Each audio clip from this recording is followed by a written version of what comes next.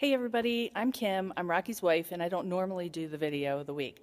But since I'm up here in New York and Rocky's in North Carolina, I thought I should do it up here because tomorrow we're having our big blowout sale to get rid of everything that's left over here in New York.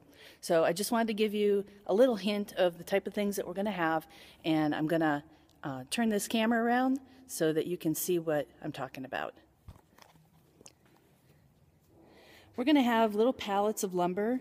These are all like leftover little skids, 5 boards, 6 boards, and all this material is going to be sold by the pound.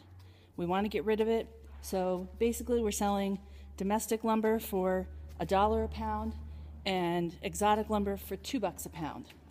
You can see we have a pretty good variety. Over there was some, see if I can show you. There is a little bit of Purple Heart, Goncalo Alves, and a few pieces of Lignum.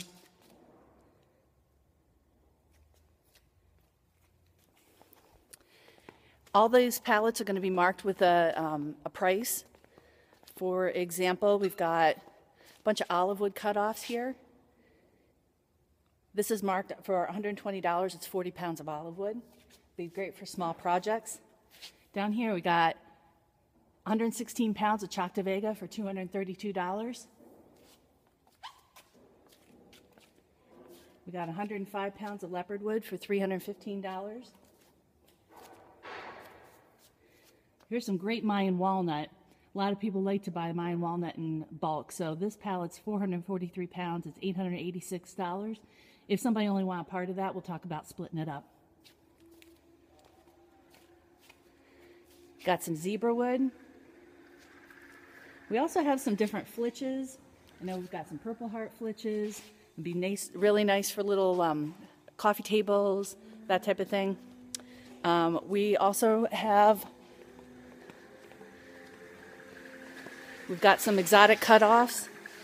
You can root through those. Brian's been working hard on bringing all the pallets out. Here I can show you a little bit of domestic lumber that we've got on sale for $1 a pound. Some maple and cherry, and we'll be bringing out more throughout the day. Come on down. Tomorrow's the last day for business in New York, and we hope to see you here. See ya. Bye.